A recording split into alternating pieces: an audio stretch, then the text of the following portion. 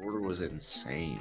Josh Giddey's a dog. And it was a crazy third quarter. Some guy commented on our last Thunder skit, like, Giddey did not have a good last month. And it was like 16, 9, and 6 or something like that on great shooting. Baisley.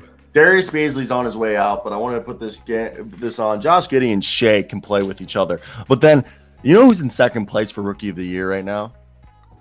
Jalen Williams. Dude, that guy's ridiculous. Is it actually? Yeah, dude, he's been insane.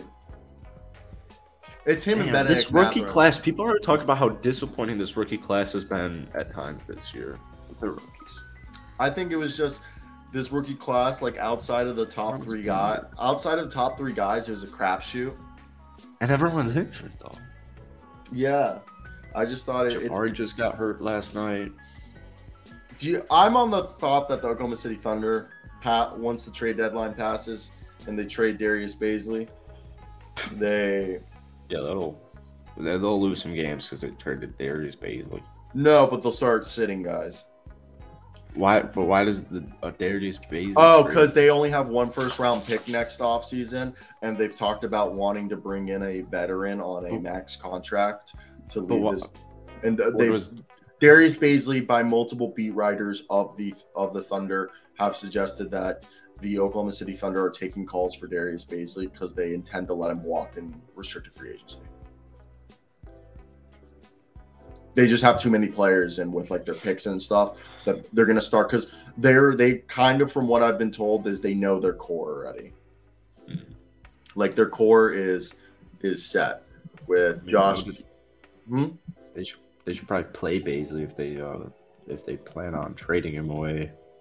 Or I guess they're one game below 500. So yeah, like their core right now: Jalen Williams, Lou Dort, Kenrich Williams, Josh Giddey, Shea, Chet, right there, and then that right there you got 6 guys. Aaron Wiggins and Isaiah Joe are 2 guys that they'd like to keep around. Same thing with Trey Mann, Jalen Williams, and Mike Muscala.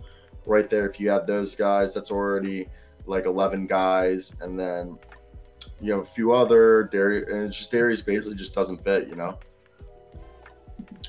But the Thunder team is good. And I agree with a lot of these guys. I don't think they're gonna tank anymore, man. They're game below 500. I know, but they're on the rise as opposed to like a Utah and Indiana who have been more downhill after hot starts. I mean, those are valid points. So I guess we still have a month till All-Star break, so we'll see which guys. By the way, the like button, hit that sub button. We're trying to hit 2,000 subs by the All-Star break. Yeah, Shea's a rising superstar. Josh Giddey's having a phenomenal year, and once you get Chet back, and especially if they have like another top pick, which it doesn't look great right now, because they're getting below 500. Once they fill out the rest of their roster with these vets, it's gonna be a really interesting run. Alrighty.